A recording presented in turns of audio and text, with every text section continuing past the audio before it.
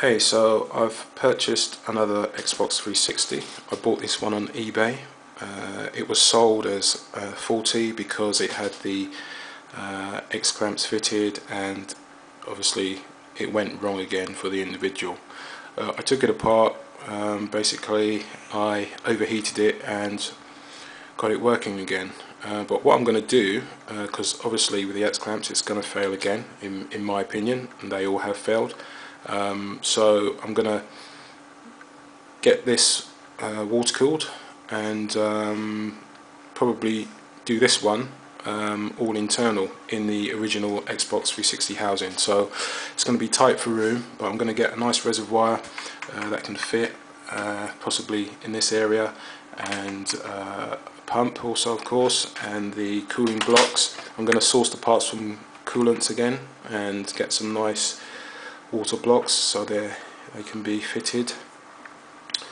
Yeah, I'm going to try and mod this one quite nicely, probably get some LEDs, different coloured ones going on here, possibly a cutout on the actual outer casing, put a fan somewhere here, all dependent on space and what I can do.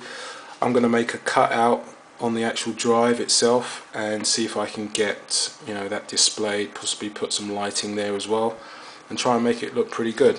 My main concern is obviously getting all the parts internal and making sure it fits, and yeah, that's my main concern. All the other stuff is a luxury really, if I can get LEDs working and all that. As you can see from my previous project, if you check out my other videos, I've got my lian-li case with my internally cooled system.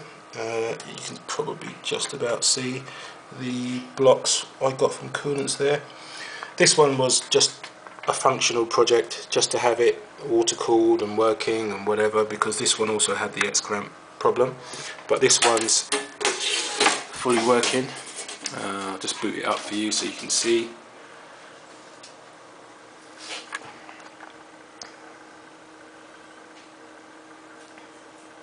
Here we are, booting up nicely.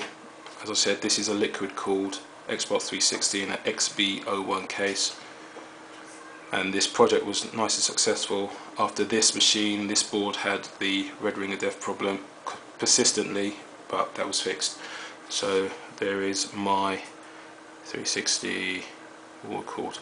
So this is my new project, and this one, yeah, I intend to do something very similar. So watch this space. I'm going to get the parts and probably give you a breakdown of how much it's costing and how difficult each segment was to do. Hopefully it will go smoothly, as I've done this previous one and it works great. So yeah, I'm going to move on to this. Send me any questions or anything you want to kind of find out about where I'm getting bits, how I'm doing stuff, and yeah, let me know. But I think this project is going to be probably a bit more easier than the last one. Cheers.